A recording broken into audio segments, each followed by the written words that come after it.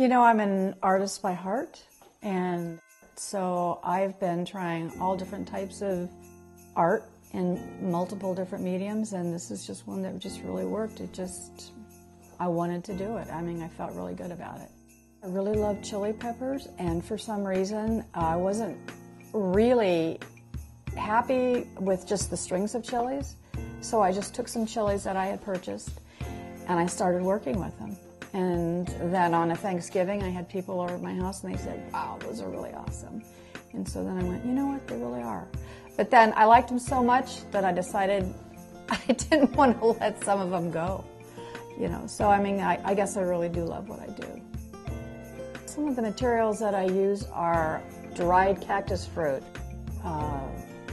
eucalyptus, twigs, branches, chilies. I just use, you know, hemp, natural burlap. I just love working with all those natural things.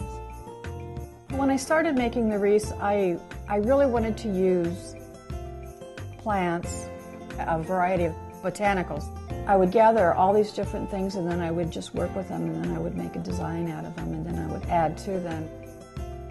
I can tell you that I could work on them for 8 hours, and I can skip a meal and forget what I'm doing and just really enjoy this artistic process. I love it. It's just something that, it's just a part of me.